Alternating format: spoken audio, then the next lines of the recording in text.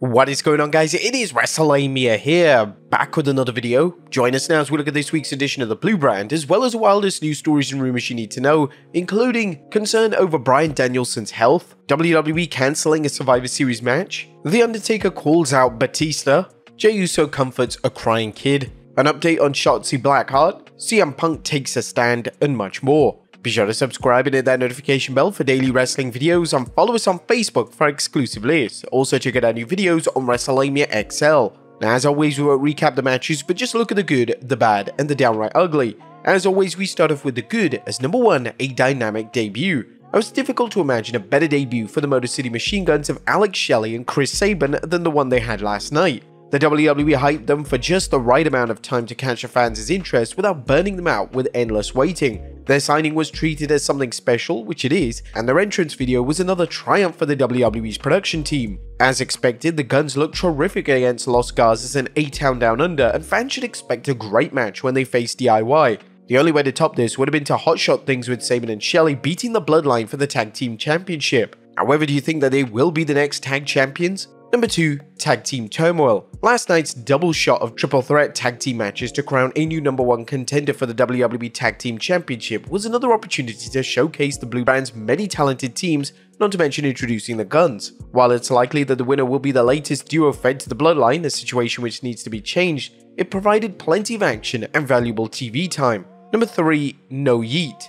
Jey Uso isn't ready to rejoin Roman and Jimmy in the Bloodline, and who can blame him, given how he was treated before he left Smackdown. Having Jey appear on Smackdown made sense. First main event, Jey showed up to respond to Jimmy's plea on Raw to help Roman out, a reminder of how to attract viewers to tune into both shows. Second, the idea of Jey trying to reconcile the different members of the Bloodline was logical, and the current Intercontinental Champion has repeatedly shown his main wish is for everyone to be on the same page. Jey made a valid point questioning Solo's motives, particularly Sikoa's addition of Tama Tonga and Tonga Loa to the group. This should only add to the fans' different theories about whether Solo is the true tribal chief or playing someone's puppet. Number 4, Candice LeRae gets to shine. It was great to see Women's Speed Champion Candice LeRae in action last night, as a Poison Pixie, like many underrated talents, has struggled for TV time, and her appearance in a high-profile match and a win was a creative way of plucking her from catering. While it may be ultimately meaningless in the big picture, Candice fans are likely happy with any win at this point. Number 5, a great showcase for Lash Legend. Lash Legend got to shine last night with a match against Piper Niven that showed just how powerful she is.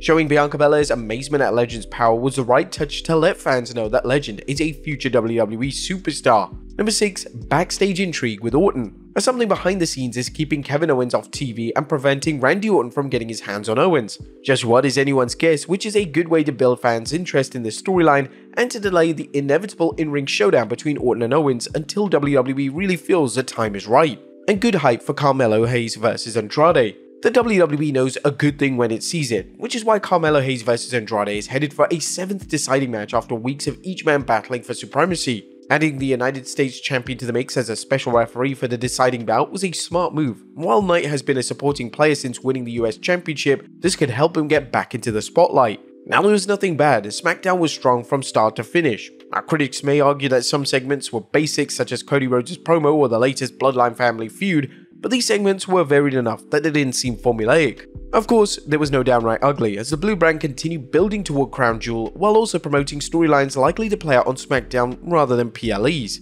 What did you guys think of the Blue Brand last night? Let us know in the comments down below. Now, let's move on to the news.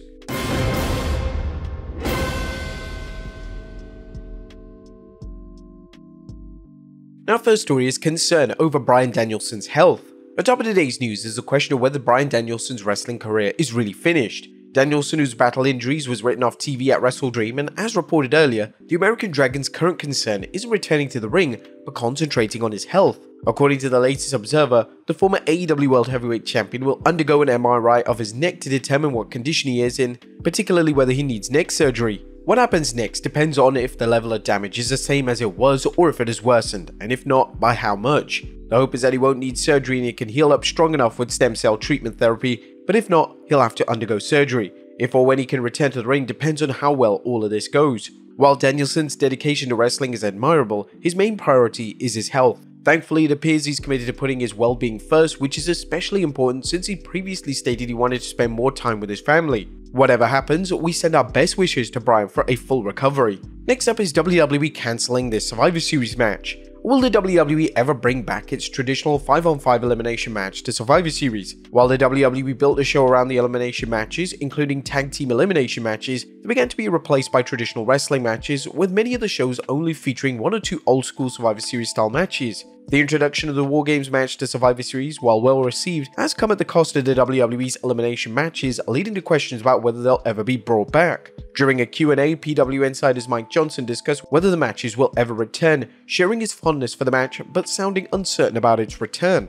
I have great nostalgia for the old 5v5 elimination matches. The 87 Survivor Series was the first pay-per-view I ever ordered. We got cable the day before, but I realized that the spectacle of the match has greatly waned over the decades. If anyone could bring it back to some sort of form of glory, it's probably Paul Levesque's current team, but War Games is what's going to drive the interest in the show this November, so I think the old format will likely go the way of the Dodo Bird, sooner rather than later. Like many things in wrestling, it's not a question of whether the match is outdated, but how it's presented and executed. Elimination matches can be exciting, especially when there are storylines driving the wrestlers involved.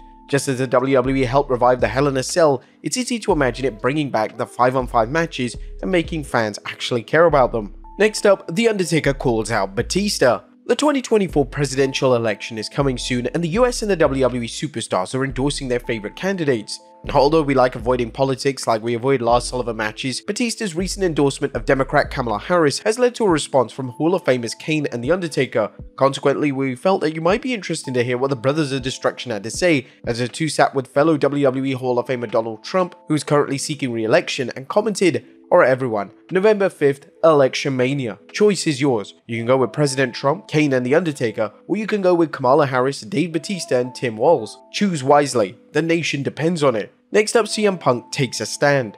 Speaking of politics, you never know what CM Punk is going to say, whether it's in the ring or in a promo. However, Wrestling Straight Edge superstar took a moment from his announced duties at the recent Cage Fury Fighting Championship event to get political. Punk's broadcast colleagues were encouraging viewers to get out and vote when they asked if Punk had anything to say. And he said, "I'm CM Punk, and I wish we would stop genocide." What do you guys think of Punk's comments? Let us know in the comments down below. Next up is Shotzi Blackheart returning soon. Now it's time for an update on Shotzi Blackheart, who's been out of action since suffering a torn ACL during an NXT taping last February.